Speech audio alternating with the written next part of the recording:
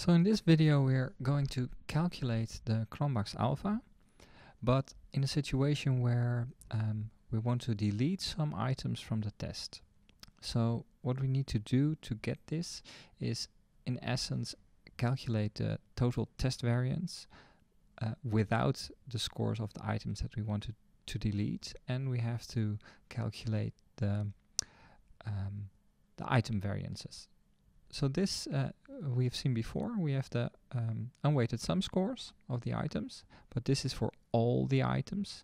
And let's say that for now we want to delete item 3 and 4.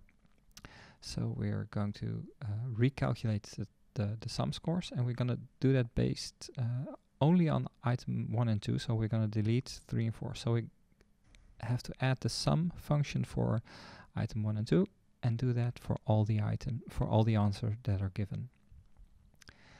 So if we do that, we need to calculate the variance of that new sum score, and we have to add up all the variance of the items that we use for this test. So there's only these two, item 1 and item 2, and we have to calculate the variance of the unweighted sum scores for the new set of items that we used. So we can expand this one again, and there we have our variance for the total score. And now let's see what we have to do. So we have to sum that first part and divide it by the total test variance. So this in essence is the proportion of variance that's not shared. So we're going to add these, yes, item 1 and item 2, and we have to divide that by the total variance that there is. That was 2. Let's see again. Yep, we summed that, and we have to divide it by the total variance of the test. So divide that one with the total variance of the test, and here is our proportion.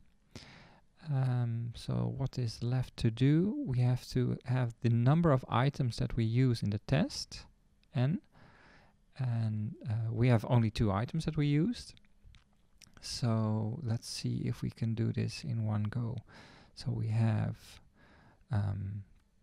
2 items divided by, what is that again? N minus 1, yeah.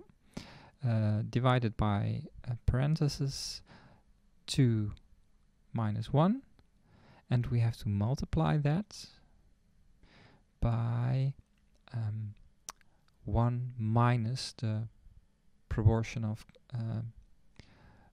the variance. So here we multiply this by 1 minus that proportion, and that will give us the Cronbach's alpha when we deleted 2 of those items, item 3 and item 4.